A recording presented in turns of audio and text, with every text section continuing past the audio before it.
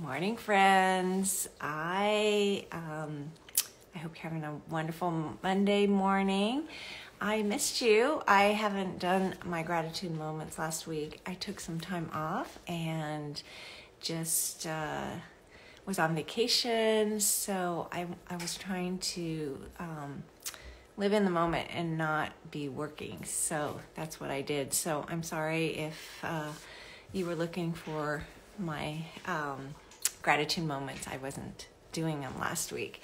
Anyways, this morning what I'm really grateful for is lean in moments. And what I mean by that is this connection. I don't know how many of you have dogs, but I have a dog. And when Loki comes and leans in on me, it's such a beautiful bond and connection that I have with him. And it's so beautiful, so beautiful.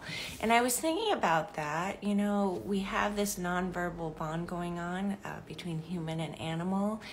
And it's so lovely. And I feel like we understand each other. We love and trust each other. And we know that when we're having these moments. And I was thinking about how that applies in my life as well with people, friends that I have. And it's those lean in moments where you're sitting and you're talking with somebody and you have this really deep connection, and they're so beautiful.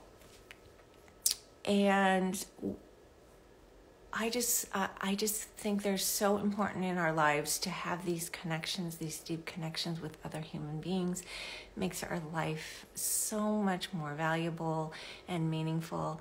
And also just to share our experiences, good, bad, ugly, with other people, to know that we're not alone in the world. And that's what I love about these lean in moments. And sometimes they're really, really scary to share those vulnerable points with other people. But I found that when I do that and I have those moments with another human being, it makes our friendship stronger, and it is an amazing bond. So that's what I'm so grateful for, is those connections and those bonds that I have, those lean-in moments like what I had with Loki this morning.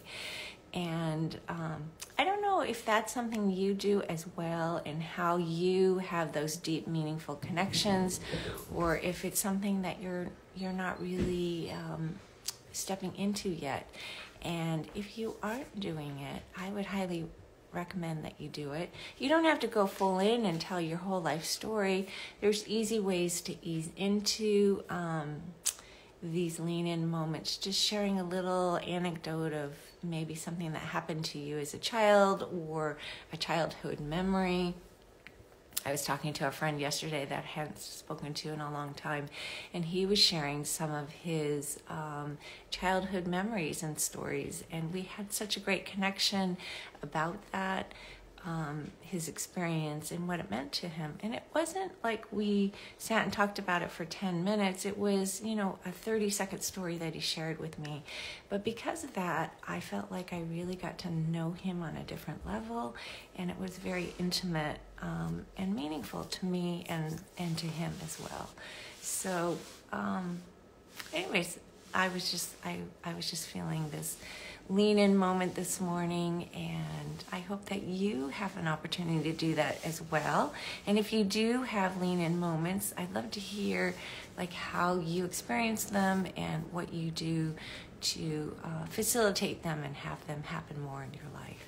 So anyways, happy Monday. I hope you have some beautiful lean-in moments today and the rest of the week, and I will see you tomorrow. Bye.